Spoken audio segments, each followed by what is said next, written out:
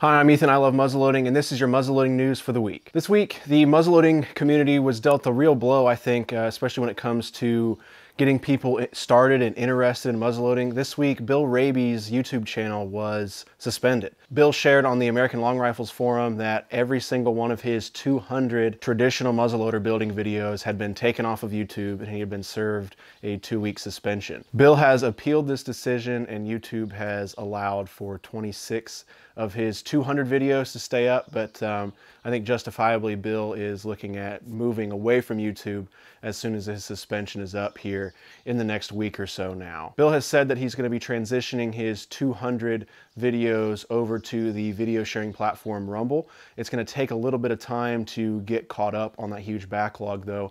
He says that Rumble's a little slow, and with 200 videos, I think no matter what platform or what kind of connection you have, it's going to be a long time to get those uploaded. So be patient with Bill Raby. His videos, I think, are some of the best contemporary videos out there.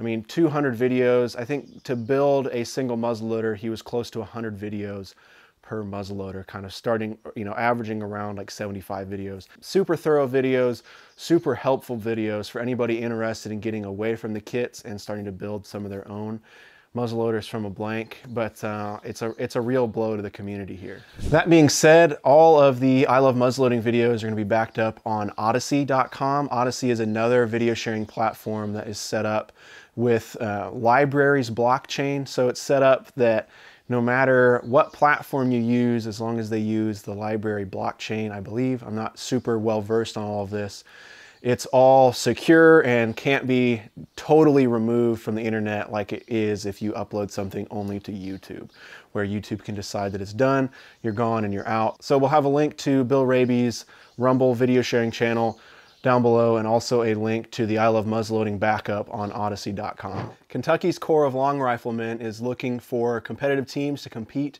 in the 21st Annual Kentucky Cup. This match is held on July 17th, 2021. It's going to be held at the Kentucky Long Rifles Range in Moorhead, Kentucky. Teams are open to any club in Kentucky. Any muzzleloading firearm is allowed. No telescopic sights. 5-person teams. 4-target aggregate.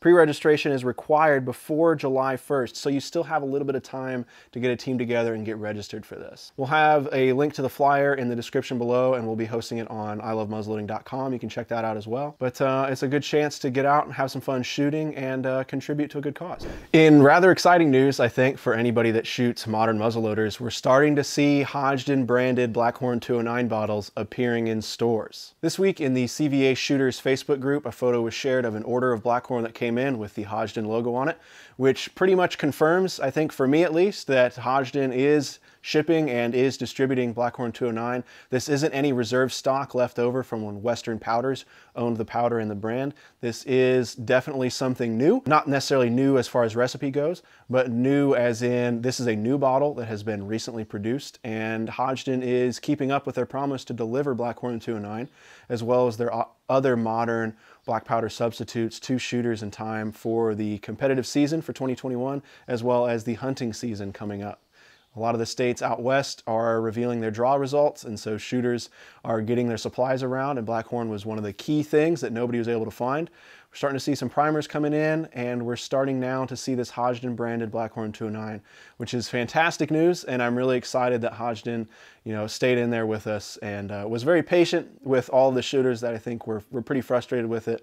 But we are seeing these bottles coming in, and this is great news. In good news as well, we're starting to see other modern muzzleloading supplies coming into stock now around the country. Mainly this photo in Maryland shows a pretty well-stocked store with modern muzzleloading supplies, from modern muzzleloader projectiles with sabots and things to some of the NMLRA whitehots and Hodgdon black powder substitute products. So it's been a long wait here. We're now into mid-June, when early on we thought, mid to late March would be having these supplies back in stock, but in mid-June we're starting to get them, and hopefully these manufacturers start to see the increased demand that we have for their products over the last year, with a bunch of people getting interested in muzzleloading, and they try to bump up the manufacturing on all of this. I know that they've been producing a ton of the modern stuff 24/7, and the muzzleloading stuff I assume just kind of gets worked in there, but hopefully we can get some more buying power out there and more production power behind the modern muzzleloading. Traditional muzzleloading enthusiasts haven't been too affected by this. I think primarily number 11 caps have been the big issue, But black powder, traditional black powder, has been in stock now for a few months. So this is good news across the board that we're starting to see all this stuff coming back into stock and available for shooters around the country. In a Facebook post shared earlier this week, we finally got our first look at the new Knight Peregrine rifle. This is Knight's new 40 caliber long range muzzleloader. Enthusiasts got a little worried after the June 1st launch date, where we didn't see a whole lot of details about the Knight Peregrine, but now a couple weeks later, we are now seeing our first look at it, and it does look nice. Fans of Knight aren't going to see a whole lot of differences between this and some of the other rifles, but in a way, that's a really good thing. Knight hasn't gone back to the drawing board. They aren't trying to reinvent the wheel here. They're saying, look, we have a platform, we know it performs, we have the championships to prove it, and we're just going to build a smaller caliber, heavy hitter, just like we always have. The photo caption says, our gunsmith is touching up the brand new Knight Peregrine. This is Knight Rifle's newest 10mm muzzleloader that is still in the works. This beast has an impressive muzzle velocity and a fast twist rate with long-range lethal accuracy. Every shot is powerful, fast, and accurate. Pre-orders soon. This is one of the main questions that came up when the June 1st launch date came around, was when can we pre-order it? What are some more of the details? So it's good that we're getting a little bit of a pre-order crumb there, knowing that they're going to be opened up soon, but we still don't have a whole lot of other details, at least officially in this post or officially on their website about this. Knight representatives have been fielding questions online and on the forums quite a bit over the last couple weeks since that June 1st launch date, you know, explaining that this is going to function a lot like the Knight Mountaineer, a lot like the Knight 500, similar chassis technology. Faster twist rate, we're looking at, I think, a 1 in 16 twist. This has not been confirmed, though. I think in December or January of next year, we're going to be looking back on 2021 as the year of the 40 caliber extreme long range muzzleloader. Now with Knight revealing these pictures, we know we have the Paramount HDR coming out at some point here as well. So it's now coming down to a race, I think, between both of these companies to see who can get their muzzleloaders out first, so hunters preparing for the 2021 fall hunting season can get them tested and get them sighted in and get them ready for their hunts. So it's going to be interesting to see what happens here as we head towards fall. To wrap it up for this week, we've gotten word that the Rock Island Auction Company has been updating their catalog for the September 2021 premiere auction. I think particularly of interest coming up with this is some of the super early European muzzleloaders that they already have cataloged. There's some fantastic wheel locks, match locks, and things. I think the artistic style of these is what's really going to set them apart from some of the auctions, especially the May premiere and the auctions that they had last year and any auction really previously. These are some exquisite European muzzleloaders that I think really represent kind of a peak artistry when it comes to the muzzleloading world. So check out Rock Island Auction Company on social media. They're going to be posting photos because they already have been. They're going to be posting a ton of photos leading up to the September auction. Once again, I'm Ethan. I love muzzleloading. Thank you so much for watching. If there's a muzzleloading news story that you think we should be reporting on, please let us know down in the comments or contact us at ilovemuzzleloading@gmail.com. I'd be happy to add it to the roster for the next muzzleloading news video. If you can't catch us on YouTube, I want to say that we also have the I Love Muzzleloading podcast that just launched last week. With its first interview, we talked to Frank House, one of the legendary House brothers, about his journey in contemporary long rifle culture.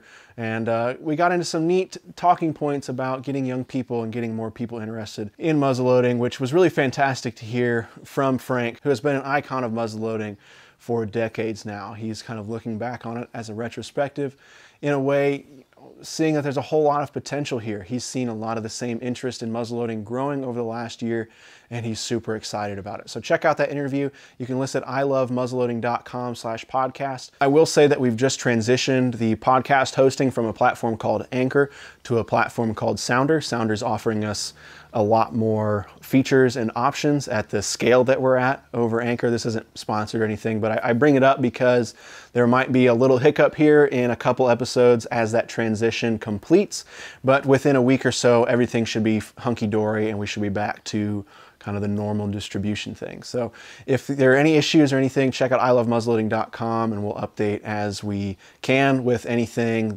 problems or issues that arrive and when they're resolved. So I'd like to say thank you for everybody that's been listening and watching. We just passed the 100 subscriber mark on YouTube, which is really exciting.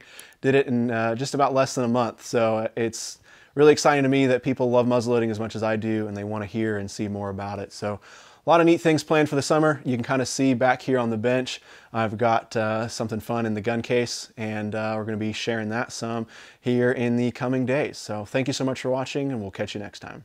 I went to, got in the old CETA program at Votech school up here at welding, and went up and took a welding test at Jeff Boat Shipyard in March of 1978. I got my GED and passed the damn welding test, which is the worst thing I ever did in my life, and went up there to work. I had barely turned 18-year-old as a welder, first class. Wow.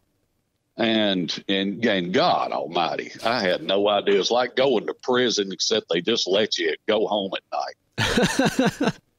It was a pretty rough place to work for an 18-year-old kid. I can imagine. Still wet behind the ears, and had never really been outside of anything bigger than Woodbury, Kentucky, which the population is 81. And I went to Jeff Boat Shipyards across the river from Louisville. But then I got in from there. I went from there and got into Boilermakers and worked there as a permit hand. Which was on, it's just if you had skills, they would let you go to work, but you weren't a journeyman. You really weren't part of the union. Mm-hmm. And then I got in the apprentice program, but work was really, really, really tight. And so I started working with Herschel. When I was off, I'd work with Herschel out there building guns. I started out there in 79. I was 19 and built, I think, 7 guns out there with him over the next 2 or 3 years. Mm-hmm. And then in 1988, there again, I was a journeyman Boilermaker by that time, but work there again, work tightened up. There wasn't any work anywhere. And I just had a little shop there, and I went in and I went to Sears and bought a bandsaw and a spindle shaper and a grinder and set me up a little shop, went to work, started building guns. And then when they called me to go to work Boilermaking, I said, kiss my ass, I'm staying here.